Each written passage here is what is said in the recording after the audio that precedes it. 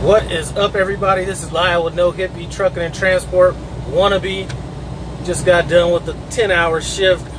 We're taking a load from Marina, California to somewhere in Minnesota. I forget where we're going, but anyway, that sun came up and I was like good to go for another 8 or 10, to be honest with you. I had a question come up a while back. Somebody had asked, a friend of mine, nobody that was intending on being a truck driver, but just asked about racism in trucking, and I really kind of forgot about it till I don't know, the day before yesterday.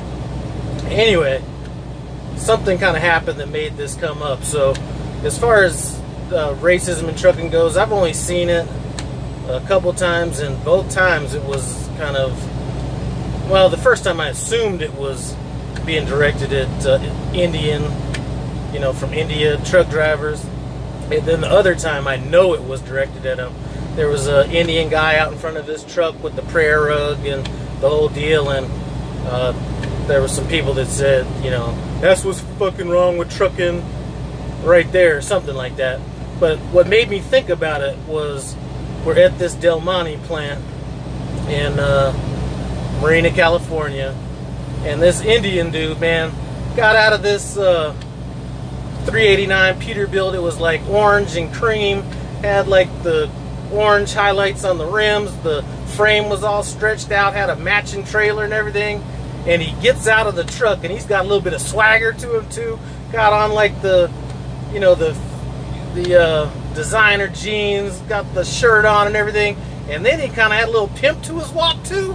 And as soon as I saw that, I looked at my my trainer. I'm gonna call him a co-driver after all this time, even though he makes all the decisions. I was like, this has got to be pissing people off right here, because that truck was clean, had the orange highlights on the inside, the little lights and everything. I mean, this was one of the cleanest trucks I've seen, and I was like, I know there's some truckers that are pissed off about this, but wasn't that was clean, wasn't it? Yeah, that was nice. That was a nice ass truck.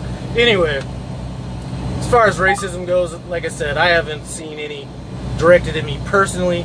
I've been in a few states or locations in states, I don't want to talk about the whole state, but I've been in a few places where I felt less than welcome, but that wasn't by truckers. If anything, I mean, even racist truckers, I mean, they want to talk, so usually you're not going to be seeing that. Anyway, just wanted to kind of throw that out there.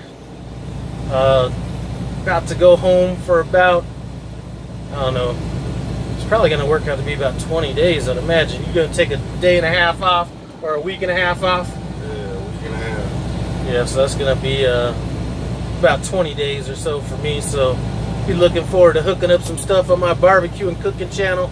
If you're not subscribed to that channel, want to see some cooking videos, stuff like that, just run over and check out No Hippie Barbecue and Cooking. I'm going to leave 2 videos, like right over here. Click on one of those. Take a look at what's up in the kitchen at my house, or on the deck, or wherever I happen to be cooking at that time. Anyway, I want to thank you guys for stopping by No Hippie Trucking and Transport Wannabe, and I'm out.